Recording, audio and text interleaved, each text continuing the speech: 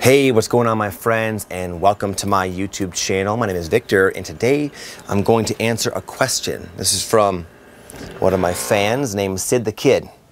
He said, can you talk about going back to work or integrating work after a spiritual awakening? It's very confusing. So this can be a bit of a shock to the system. What happens with a lot of people is they go through a spiritual awakening. You can probably relate to this, and everything changes and everything sort of shifts around. And it's very common to be put into a place where you have some alone time. A lot of people somehow or another find themselves out of work, find themselves not going out with their friends as much, find themselves maybe moving to a quieter location in life somehow. And this is a crucial time where you're very sensitive, very cracked open. Maybe very symptomatic, right? You're probably learning a lot about spirituality. Maybe you're changing your diet, learning to meditate, learning to tune in, going through a lot of emotional clearing. But eventually, you got to go out there and be back in the world. Just like Joseph Campbell, he talks about the hero's journey. He talks about this whole, journey of transformation, right? A total transcendence of the old self. But eventually, the hero, you, the seeker, there's the call to return. There's a call. Oh wow, this is where the journey takes a major, a big 180. I've been going so far one way for so long, but now it's time to come back and be in the world. But after being on a journey for so long, somewhat by yourself, for a lot of us, the idea of going back, for one, is extremely unappealing. I don't want to go back. Ugh. Low vibe, 3D people, You don't want to go back for that. You also don't want to go back because it might seem, going back to work, when there's a mass awakening taking place, it might seem like mundane. It might seem very surface level, unfulfilling. I know I'm here for more. And also, a big part of it is you're like more empathic, you're more sensitive.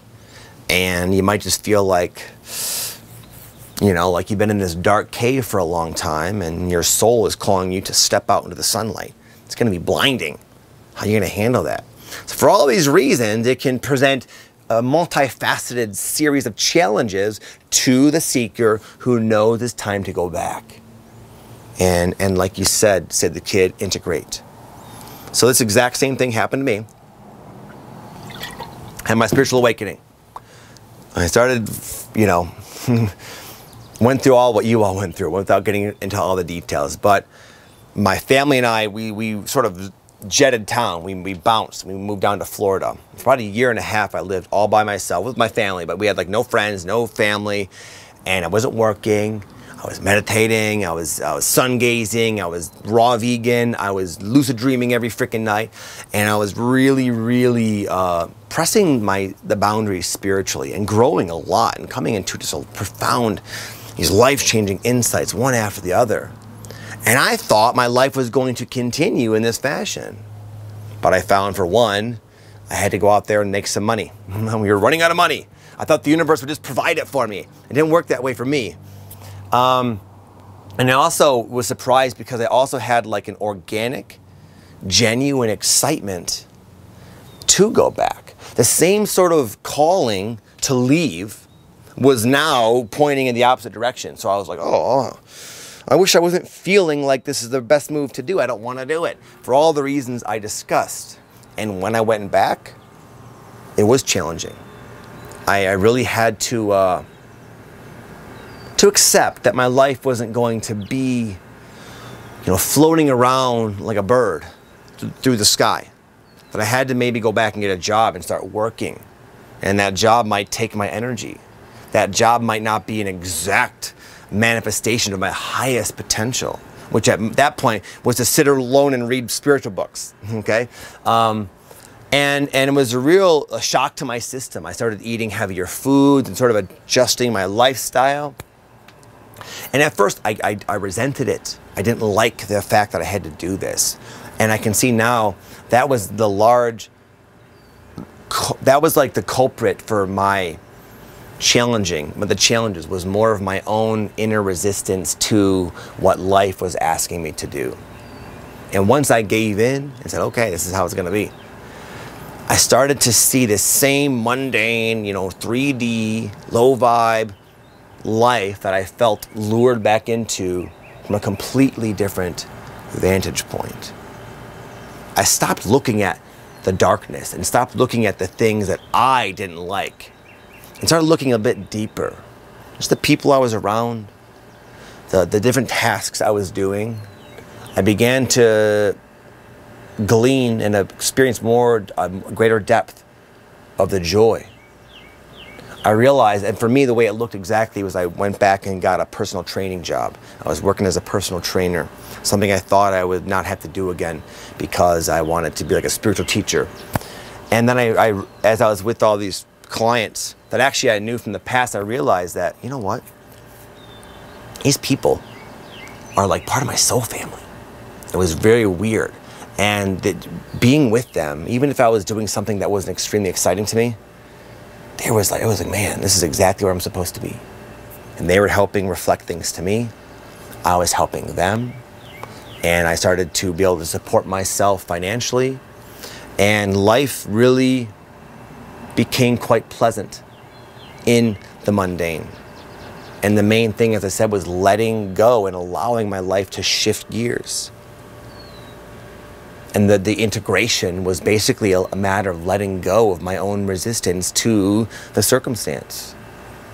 And then guess what happened? And then life shook me up again and shot me out to go pursue YouTube and do my purpose and all that kind of stuff. But what a good friend of mine, Steven Jaggers, in fact, you may have seen him on the channel recently, he says, hindsight's always 20/20.